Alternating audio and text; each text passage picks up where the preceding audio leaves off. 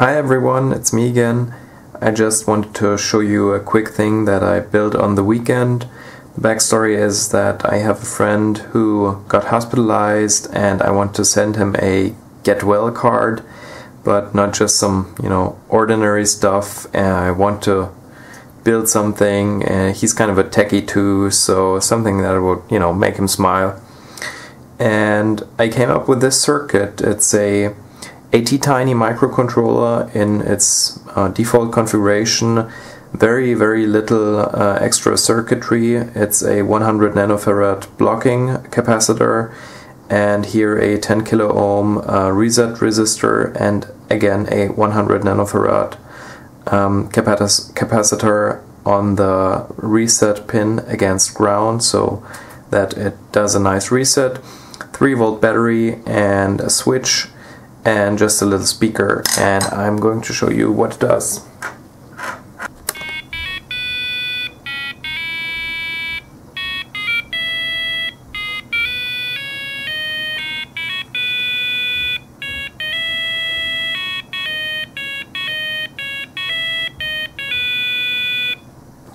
Yeah, that's it. So basically, from the circuit, there is not really a lot to explain. It's really dead simple, just the very, very standard schematic. I had to build a little bit of a makeshift battery holder because it was difficult to solder. The top side of this CR20, it's a 2032 I think, was okay to solder, but the bottom side didn't solder at all. So I basically just used a spring that I soldered onto and some wire wraps, and that works out very nicely. So to explain what's actually going on, it's pretty simple, as I said.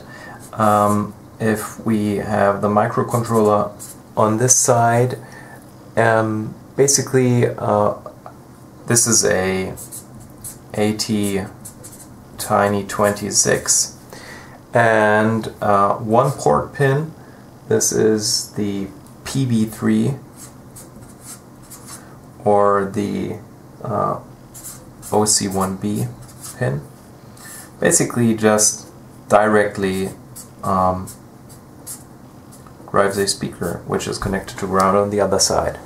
So circuit wise it couldn't be much easier. The pin output of the ATtiny is very capable of pushing and pulling, so this is going to be okay.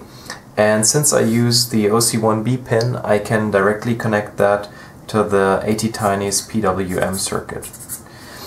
So then all you need to do is output the correct PWM frequencies for the notes you want to generate and have the appropriate delays. And surprisingly, though I thought this should be really easy, it was not. Finding a tune that was sufficiently well done so that it could be easily recognized turned out to be quite difficult, and I'll explain how I did it. So what I ended up using was called RTTTL, or the Ringtone Text Transfer Language. So this is a specialized format that was used for older cell phones to be able to get some tunes on there. And the way it works is that there are 12 notes which are specified. And I don't know a lot about music, so please excuse me if I say something really dumb here, but it's just the way I understood it. Here the 12 notes are C, C sharp, D, D sharp. I don't even know if the symbol is called sharp in music, but I don't know.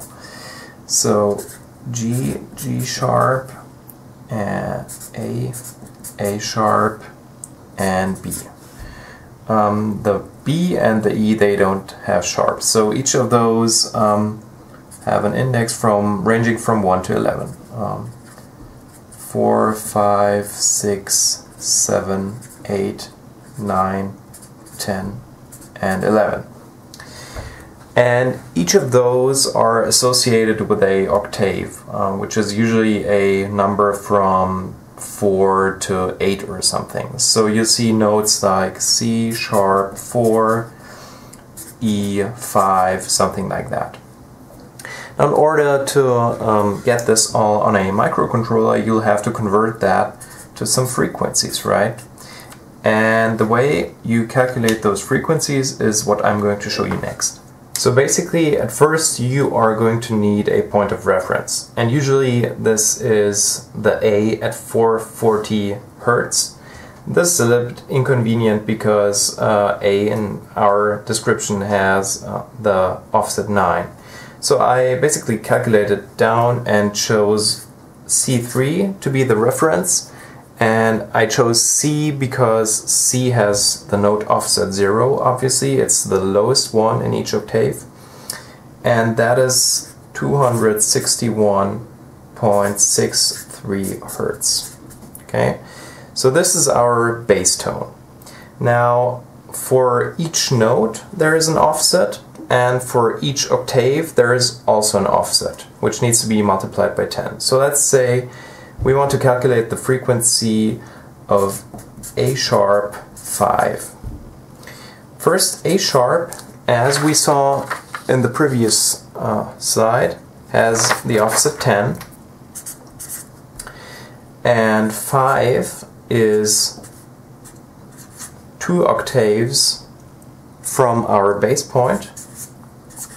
So we multiply that 2 by 12, get 24, and we add the 10 from here.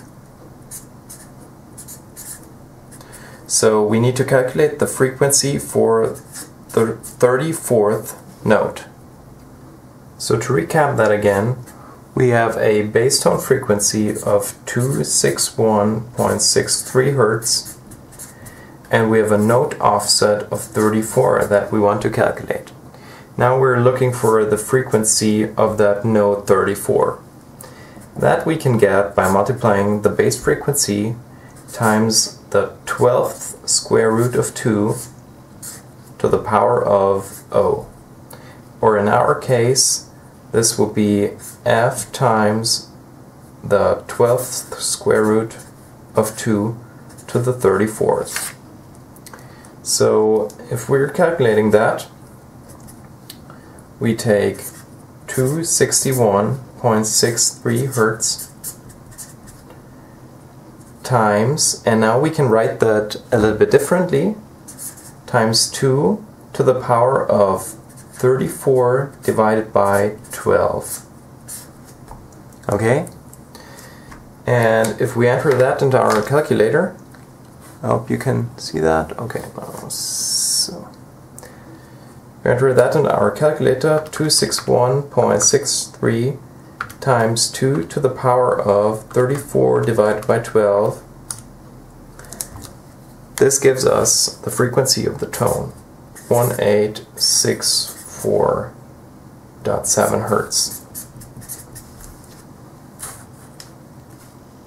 So now to get this on the microcontroller from the RTTTL input, I first used a little Python script which parsed all the notes from the C sharp, D sharp, and so on notation into a list of tuples of a certain frequency and a duration.